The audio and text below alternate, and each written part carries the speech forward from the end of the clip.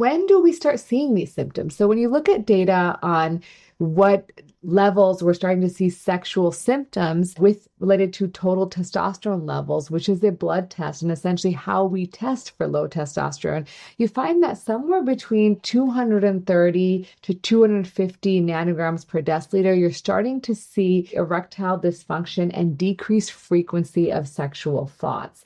When you get a little higher than that, around 320, you'll start seeing a decreased frequency of morning erections. In terms of physical symptoms, at about 370, you will start noticing that you're having decreased vigor or energy.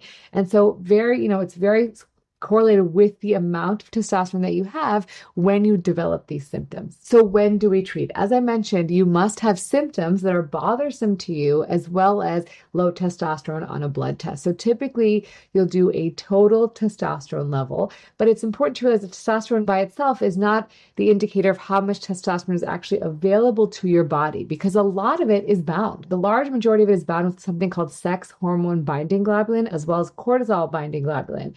And so it only remains a very small percentage that's available for free testosterone. So that can also be evaluated as well as a sex hormone binding globulin to assess your total testosterone or actual free testosterone level. You can also assess other hormone levels that could be affecting testosterone. That can include estradiol, prolactin, maybe your LH and FSH, to sort of assess if there are other factors that are contributing to low testosterone, as well as your thyroid hormone, because that can also play a role. Now, if you are wondering about testosterone replacement therapy, which we're going to talk about, you cannot get testosterone replacement therapy if you have active prostate cancer, if you have untreated sleep apnea or uncontrolled sleep apnea, if you have a hematocrit or blood count of over 50, if you're planning to have pregnancy or have a child, because it can cause infertility, and then if you have an elevated PSA or blood test that's testing for or screening for prostate cancer that may be concerning, you need to get that evaluated before you start any sort of testosterone replacement. Now, how do you boost your testosterone naturally? The first thing is exercise. So we know that exercise, particularly resistance training of large muscle groups, can cause an increase in testosterone. Now, it's not a prolonged increase in testosterone, so typically you have to incorporate this resistance training in your regular week-to-week exercise regimen. Now, you want to be careful not to do really high endurance like ultra marathons if you're having symptoms, because those sorts of exercises actually increase your body's cortisol, which increases stress and can actually reduce your testosterone. They've also done some studies that have shown that high intensity interval training can be beneficial for testosterone. Now, nutrition. The best data we have on nutrition is with the Mediterranean diet. And so that's generally a diet that's high in poultry and fish, vegetables, healthy fats, including sort of low-fat dairy, olive oils, avocados, and nuts, as well as trying to get like sort of healthy and unprocessed foods. So you want to avoid processed foods and include healthy fats in your diet. Sometimes people go for a very low-fat diet, and that actually is not beneficial for testosterone, because testosterone is made through the cholesterol pathways, and you need some healthy fat in order to get good testosterone production. Now, weight loss. So there's a whole host of studies that have shown that weight loss improves testosterone. So some studies have shown that you need quite a large amount of weight loss, like 46-pound weight loss, or if you incorporate physical activity, it can be 26 pounds. But the best study is about a 10% reduction in body weight can show a pretty significant improvement in testosterone levels. They've also shown studies that people have had quite tremendous increases in testosterone after bariatric surgery for those who are obese and candidates for bariatric surgery, and even an improvement in your body mass index of 5 points for those who are overweight or obese can be quite remarkable in terms of significantly improving testosterone. Now, sleep is another really important area. And this is because during the night is when our bodies work in a circadian rhythm. And during the nighttime is when we sort of allow the body to rest and rejuvenate, and then allow the surge in the morning of early testosterone. And so each hour of sleep lost decreases your testosterone by about 6 points. And they've shown that when they compare men who sleep about 5 hours a night versus those who sleep about 8 or more hours a night, they will see a 10 to 15% decrease in testosterone. Now, if you have sleep apnea, that's also correlated with low testosterone.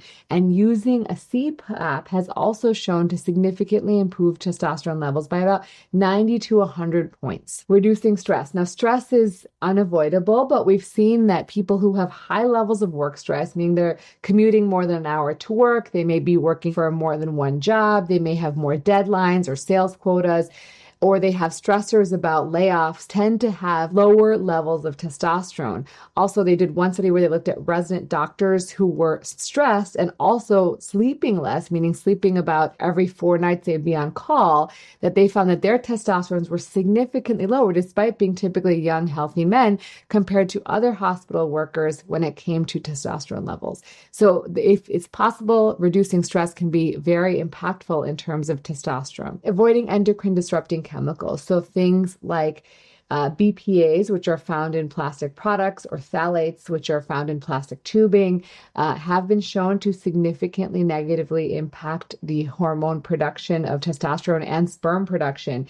So ultimately, trying to avoid those as much as possible. What I tell people is drinking from a glass water bottle or a metal water bottle instead of plastic. Heat your food up in glass plates instead of using the plastic containers. Don't use plastic Tupperware. Those are for the things that we can control and can help improve our exposures. But unfortunately, everyone is exposed and has some degree of these endocrine disrupting chemicals in their blood levels or urine that we can measure. There are a whole host of different types of testosterone that are available for testosterone replacement therapy if these other alternatives do not work. They can include injections, which can be done every other day to twice a week to weekly to every 10 days, depending on your preference. The nice thing about this is there is flexibility on how often you get the dosing. It's relatively affordable. However, it is an injection. So normally the male body makes about 5 milligrams of testosterone every day. But when you take it injected, you're not getting that daily dose. You're getting sort of a larger dose at one time, and then that sort of goes up and comes down. There's transdermal gels, which are you put on your arm typically daily. There's patches you put on your body daily. Now, these have some risk of the gels of transferring the testosterone to other people. The patches, sometimes people get skin irritation from the patches. There's also buccal tablets, which means you like sort of rub them on your gums, but you can have gum-related side effects. You can get pellets implanted, and these essentially are implanted every 4 months or so, and they release testosterone for an extended period of time. However, they do have sort of peaks and valleys of testosterone. So very early when you get the pellets, you may feel a very high rate of testosterone, which will then sort of fizzle out over that course of 4 months. There's also long-acting injectables, which are injected usually every 4 weeks and then every 10 weeks. And again, same thing with the levels going sort of up and down. There's a nasal spray that you can do about 3 times a day, and that can have some nasal side effects. And there's now oral options available as well, which are twice daily. Now, both the nasal and oral have a rapid onset, so you typically see symptom relief very quickly when you take the medication, but it also wears off pretty quickly. And the oral has to be taken with food. So there are some obviously side effects.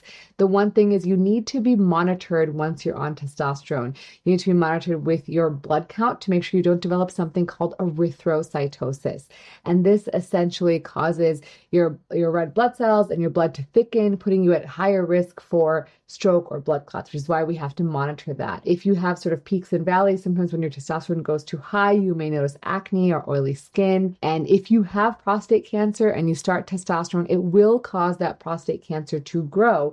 However, there is new data showing that there is really no risk of developing prostate cancer from testosterone. Testosterone does not cause prostate cancer, but if you have prostate cancer, it will cause it to grow.